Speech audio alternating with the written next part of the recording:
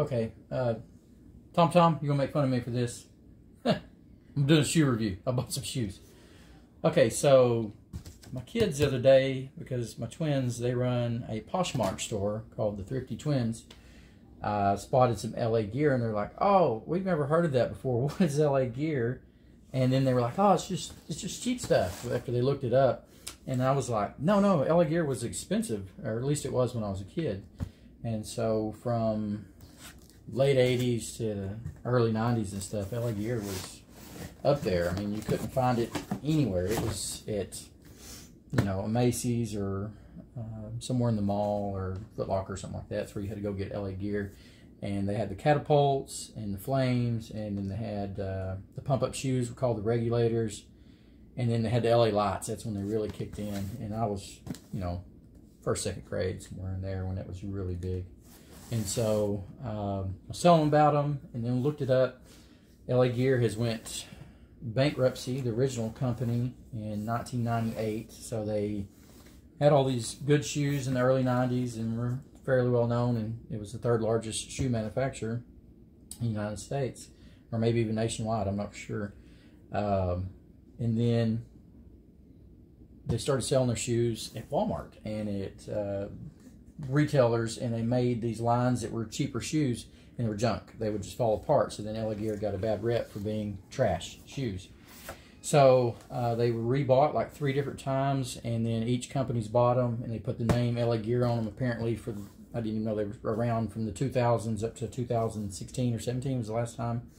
And they would just take some generic shoe, slap LA Gear on it, and try to sell it, and it just never caught on. I thought they were gone. And so got to researching. Some company bought them in 2021 and has promised to bring them back to being their former glory of being a nicer shoe manufacturer. And they brought back some retro designs. They've got the Flame, which was identical to the 80s model. And then they have these Catapults, which they're not, it's identical, because Catapults were high-top basketball shoes when I was a kid. And these are more of a running shoe. So I'm opening it up first time. LA Gear on the paper. Greater today, that's what it says, and it's got the LA Gear emblem. Used to, it was Get It in Gear. That's when I was a kid. That was a great slogan. I don't know what's going on with that. This package here, I believe is probably instructions. It's a little note telling the history of LA Gear. Started in 1983. Shows the on-off button for the tongue. It's got a power on it and charging. And I'm assuming this is a charger. Yes, it's just a standard USB-C mini. And so here they are. It's the LA Gear Catapult. And again, it's not a high top. Malone, all those were the Catapults in the 80s, and there was a spring-loaded top mechanism in here that was the quote-unquote Catapult. And that was their selling point. Back then, it always had the license plate. It used to be white. And Los Angeles, California, it's got the date 1983. It says Heritage on the bottom of it instead of, I think it used to say Get It in Gear, and it was white. Inside the shoe, LA Gear Heritage Cell Cushion. There's the power button. Cell Cushion Technology. Living Your Greater Self. Anyway, don't know if there's a Catapult in there because it just feels like a spring. The shoe's very light. It looks like the retro shoe on the bottom. Top does not. It's made of suede leather and mesh. That may be leather. That's leather also. Smells good and pretty flexible.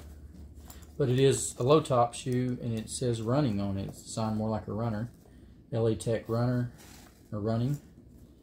There's the power button. I don't know if you can see that with the light on, so let's turn the light off. Anyway. Now, when I was a kid, LA Tech, when it was written on it, there were the LA lights. And the light was in here. And that was when you were cool. You had LA Gears that lit up in the back. They were the first ones to bring any lit shoes. And so, anyway, these shoes weren't cheap as far as just a regular pair of shoes, especially for ones that's been gone for so long. They were like 123 bucks for these, or 124, somewhere in there. For these LA Gears, comes with shoe bag, the charger, and that's it. And then hopefully I'll wear them and see how they feel and see how long they last. So, but anyway, my kids make fun of me, and maybe they're not right, and I bought a cheap pair of shoes for 124 bucks and wasted my money. Bye.